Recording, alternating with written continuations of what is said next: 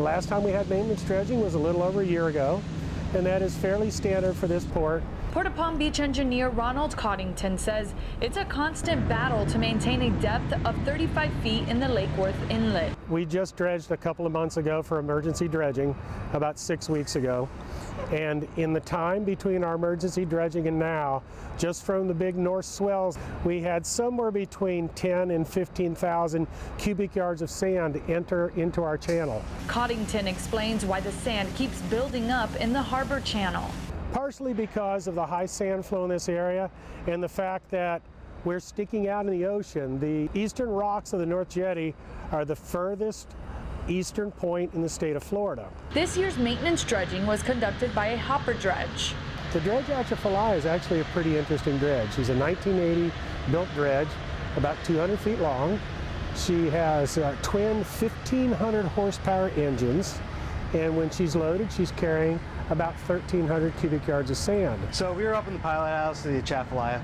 Sean Moriarty is a port engineer and quality control manager with Cashman, the contracting company assigned by the U.S. Army Corps of Engineers. Moriarty says in the pilot house, one crew member controls the equipment used to suction and pump the sand, while the mate controls where the vessel is at all times. You know, we have lots of screens up to be able to tell them lots of information of how much water, how quickly the water is moving out of the pipe, exactly where they are. So we use GPS positioning to be able to show exactly where the vessel is, so that the crew members can target where the material is and dig effectively. This time around, they need to remove at least 60,000 cubic yards of sand. This is what's used to suck up the sand from the inlet. Think of the drag arm as a big vacuum.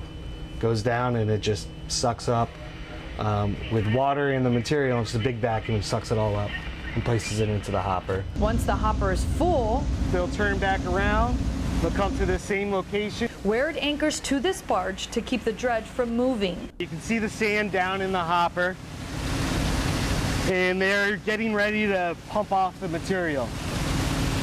So underneath all this sand, there's little doors that will open up, and it'll mix with the water to create what's called a slurry. And those go out through a pipe down the center and all the way out to what's on the bow. Most forward bow connects to a pipeline that goes to the beach. Replenishing the north side of Palm Beach while at the same time protecting our sea turtles. Now we are out of turtle season, so the dredge can pump to the beach and provide beach restoration for the town of Palm Beach. During the emergency dredging, we were in turtle nesting season, so instead of placing the sand on the beach, we dump the sand in an offshore disposal area south of the South Jetty, where it will enter the sand transport and eventually work its way down the beaches. There's also equipment used during dredging, like a turtle deflector that prevents turtles from being injured.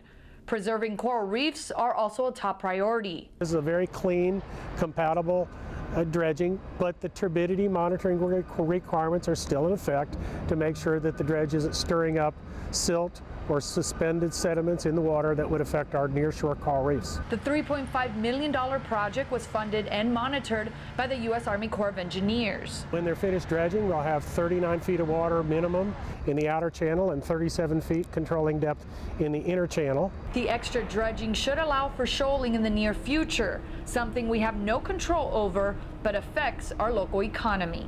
The sugar barges, when they have to load light, can cost them as much as an extra $100,000 in lost revenue when we have to have draft restrictions.